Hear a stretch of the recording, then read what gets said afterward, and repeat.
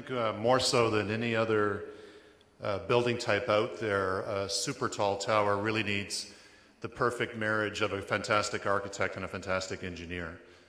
One really can't work without the other on this. So when we were setting up the competition in the first place, who was going to be the key engineering consultants was as important as who was going to be the architect. When I first met Adrian Smith, we went for lunch in a little bistro in Brooklyn, and we looked back at the Manhattan skyline, and we looked at all those incredible tall towers and started to get inspired about how we can do this ourselves. As an architect, personally, I always found that any project I ever did, I had my very best ideas almost on the first 5 minutes or the first minute of a project. And then I would spend the next month or two coming up with the 3 options, as every client seems to ask. Give me 3 options. I don't want to like the first one. I asked Adrian about how should we structure this competition. Do we go ask 5 firms, spend 3 months, short list, another 3 months, grind down, take a year to get to the final winning scheme? And I think we both agreed, forget about all that. You're going to have the best idea in the first 2 weeks. SOM has got the ability to pull this building off no matter what we design. So let's just keep it short, fast. And so we did. And I'm looking at the image behind me here today. Even though it was much shorter at only 550 meters when we did the competition, enough to beat the world record, but not shatter it the way we're going today. But the vision has been maintained since that competition onward. Our chairman, our board of directors loved the image that he came up with, and that's what we've really stuck with ever since. So now I welcome to the stage Adrian Smith, current design partner with Adrian Smith plus Gordon Gill, and then during his time at SOM, he was the design partner for the Burj Dubai.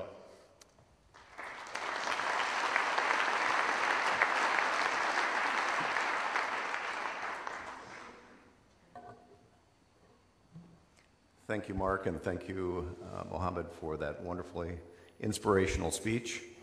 It's not often when you have a client who is both inspiring and intelligent about what he's trying to achieve in his personal career and what he's trying to achieve for his business and what he's trying to achieve for this country.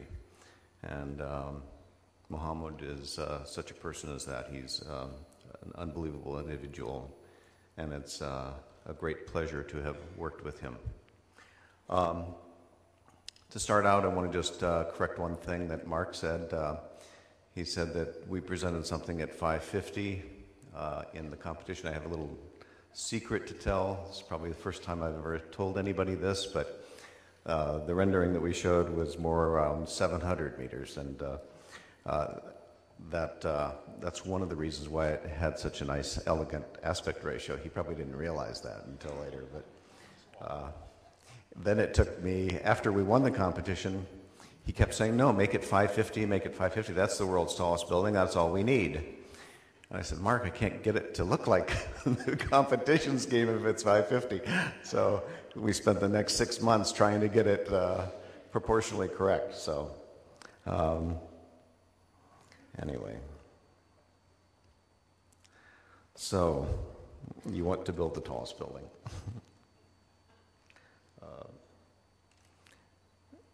This slide fits in at the end of the show in a kind of interesting way that you'll see. In terms of what we drew upon, what I drew upon to create this image or to design this building, there were a number of influences. And I showed this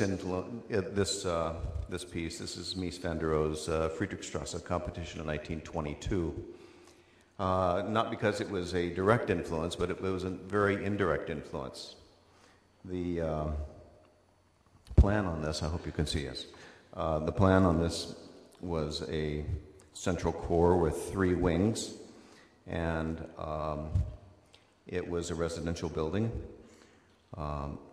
And it later inspired this building, which is Lake Point Towers by George Shipwright and Heinrich in the late 60s. This is a building in Chicago that most of you are aware of and know of. And it has this similar footprint with the central core where the elevators are going through the center, 3 corridors that go out towards the legs. and units around the legs, and it turns out to be an ideal floor plate for most residential typologies because you can get the maximum amount of exterior wall for the correct lease spans that you need for your interior space.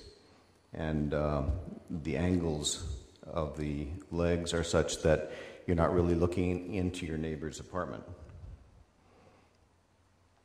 And this particular scheme was a gross simplification of Mises' project.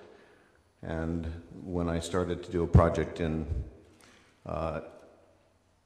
Seoul, Korea for Samsung, I looked at both of those precedents and designed a 92-story building along with Bill Baker. And this was later revised down to a 73-story building, but I think it's probably still Seoul's tallest building. This was a residential building and had a similar footprint, although we articulated the facades, and in this particular building, half of the facades are double wall, primarily because they have enclosed balconies. And on this particular scheme, we started to stretch the structure out into the three legs to make it more efficient and more stable. This building was a composite structure where the concrete core was put up and then steel framing came in afterwards because the market in Korea didn't really trust an all-concrete structure. This also had exterior windows and air conditioning systems that were actually using exterior air directly into the unit. So, what is Dubai like? What are the influences in the Middle East that we should be taking into consideration at the same time that we're looking at building typologies and how to evolve the building typologies into a world's tallest building? There were a number of factors. One is the influence of Dubai, which is basically next to or in the desert, and it's also on the water. So you have soft undulating forms that are surrounding you. There's a context of the earth and the water that is soft and is sometimes very sensuous in the way light reflects off of these surfaces. There's also a spiraling ingredient to the Middle Eastern architectural typologies, especially many of the Islamic towers where there's a spiraling aspect to its form. So we took that into account. We also looked at patterning and geometries, the way that they start to document them, the way that everything becomes triangulated, and how those documents begin to get into a three-dimensional format, which becomes architecture. The way that that architecture evolves into important gateways and entryway pieces, and the way that those pieces build upon themselves to create larger scale patterns. This was part of the memory of the place that helped to evolve a specific language for the Burj Dubai that is carried throughout all aspects of the detailing of Burj and is fundamental in its basic shaping. The calligraphy here is very beautiful, and it also has a reinforcing quality to the desert sands and the waters. And we abstracted those and used those in certain areas in the interiors to begin to evoke this characteristic and this sense of Arabic culture into the building. So, the competition that Mark commented about, this image at the top of the building is the competition image from the plan. And it was this image that we saw in plan that we said, hey, this looks like a flower. Let's call this the desert flower. And so the desert flower stuck in terms of a name for this building. And you can see the shadow on the lower right-hand side there. The circulation was always around the building, and in this particular competition entry, we had built up the base of the building where the hotel had a lot of its functions within and near and adjacent to the tower, so that there was quite a large bustle piece to this. We worked on the tripartite geometries within the building, and we came up with this image, and this was the so-called 550 image, which was actually more like 700 by the time you get to the tower. At this time, this was a 12-tier building. You can see the base of the building has 3 smaller wings to it that house the public functions of the hotel, and then the tower rised with 3 wings that stepped in a spiraling pattern. Although it's kind of hard to see the spiraling pattern from most angles because you're only seeing 2 of the 3 legs. The other leg is usually in between. So with the flower idea, we began to solidify that as a notion. And then we won the project, and we started in earnest to develop the exterior of the building and develop the interior of the building. And the elevation on the left is the elevation of their competition entry.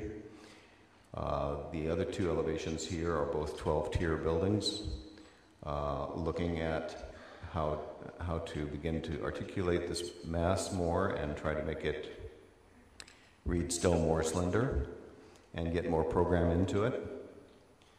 And this process lasted for a period of months while we were searching for the right proportional relationships between the base in the middle of this building and the top. And these are 3 more.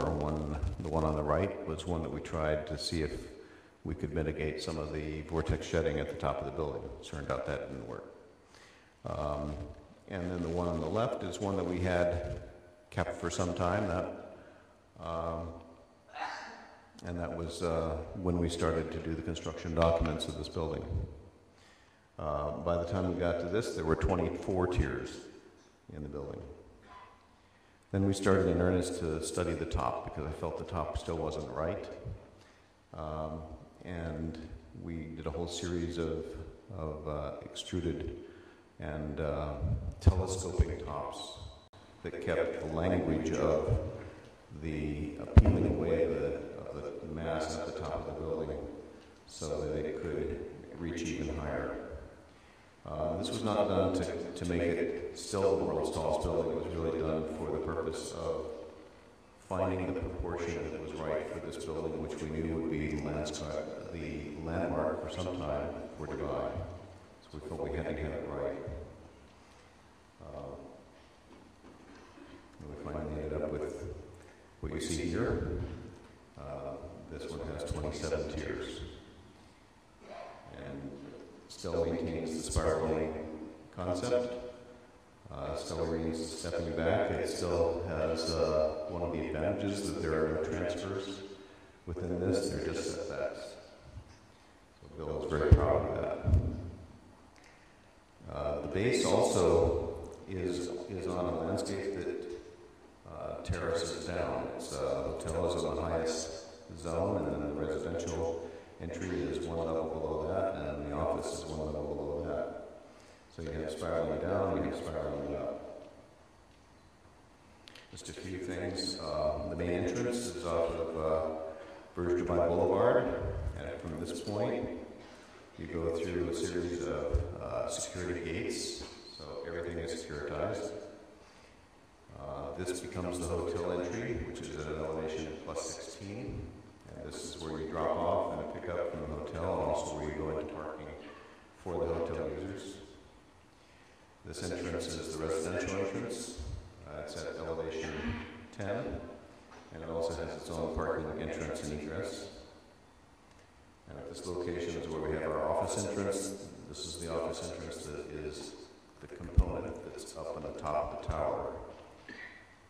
Here we also have a 6-story office building, we call it the office annex, and you enter that off of the driveway to the hotel. And we have a small building here called the spa building, where we have swimming pools and exercise facilities and things of this sort. I think that Mohammed might be rethinking this because it's kind of a valuable piece right now. And I'm not sure he wants to put the spa there, from what I understand. So in terms of the vertical aspect of the building, the tower height is still very confidential. If any of you know, please let me know. The tower area is approximately 3 million square feet in the tower and 2 million square feet in the podium.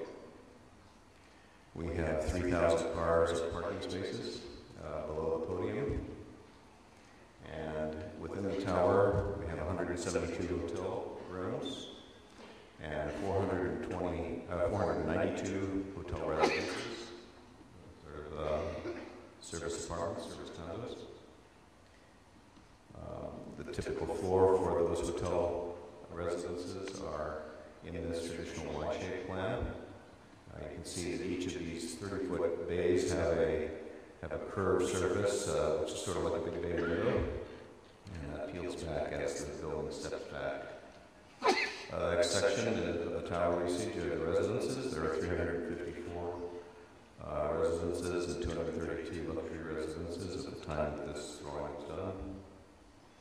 And you can see once you get up into the middle sections of the building, we've peeled back to the bays, and the remaining 2 bays create quite a compact floor plate. At the top of the building, we have, at this point, we have offices, and then there are 6 special floors in addition to the mechanical levels. There's, at the very top of the building, we have communication floors, 3 of them. The observation deck is at level 124. That's the highest we could go at that time with the elevator systems available to us. I think now we can probably go up to 500 meters. This was something less. We have the residential club, the office sky lobby just below that, and then the residential hotel club below that. Then we have 2 residential sky lobbies and spas at the lower 2 bars. Some of the special characteristics that we dealt with, Bill will talk about stack effect and the mitigation of that stack effect, and we worked very hard together for a long time to get the right level of steps and where the steps occurred and how they were oriented on the site. I think Bill did at least 4 wind tunnel studies, maybe more, during this process to refine that.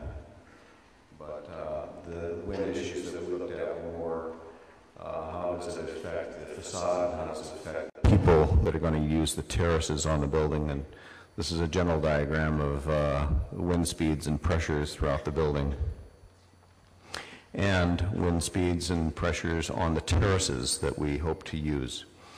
And we found that in some areas the wind was okay, and in some areas we had some particular problems. So we began to develop a strategy on each terrace so that we could mitigate the wind and still make them comfortable for use of the occupants, which is what you see here. The stack effect here in a hot climate is the reverse of northern climates, where the wind is actually dropping down through the building. The cold climate creates pressures down near the base of the building and entrances and doors. But there are a number of attitudes here to mitigate these forces. Among them were to use revolving doors and locks and gaskets to keep a very airtight building skin, to keep the mechanical systems balanced. use airlocks and intermediate level lobbies and areas of refuge to keep the stack effect to a minimum. And this is something that's incredibly important. A lot of people don't live by it, and when they don't live by it, they usually have a problem. I can tell you on Jin Mao Tower, we located revolving doors throughout the building. We lost control in terms of the architecture of the interiors at the hotel. They took out a revolving door, so that whenever you go up to the 54th floor in those sky lobbies and you step out, you just wish everything, all the air is rushing by you because the client decided not to put the revolving door there. So it's free. You're dressed like me. That's right. You'd lose his dish dash. Exterior walls on the tower. This actually came together remarkably quickly. We presented, on the left-hand side of this, we presented some full-scale mock-ups. Kenny Turner and I were bringing these over, and I think it was a July day here. And we decided to go outside so we could see these with natural light.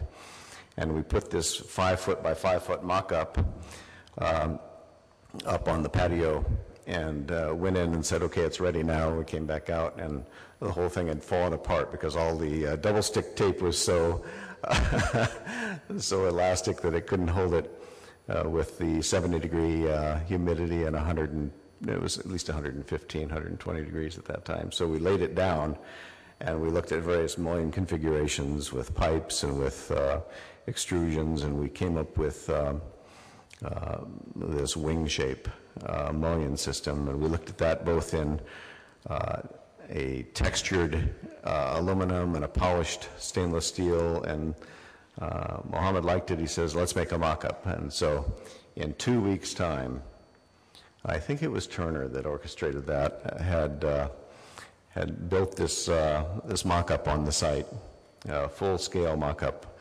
We'd never be able to get that done in the States that quickly. So we went out and we chose the materials we liked, and that's pretty much what you see on the building now. We developed a slightly different articulation at the mechanical floors, and these large tubes came later as we developed a need to have window washing on 3 different levels of this tower. It turned out that if we had all our window washing coming from the top, we couldn't keep the building washed throughout its cycle. We looked at canopies for the office building, and we looked at mock-ups for the base of the building. And here's another view of that. And one of the sustainable features on this building is the entrance pavilion. There are 3 of these.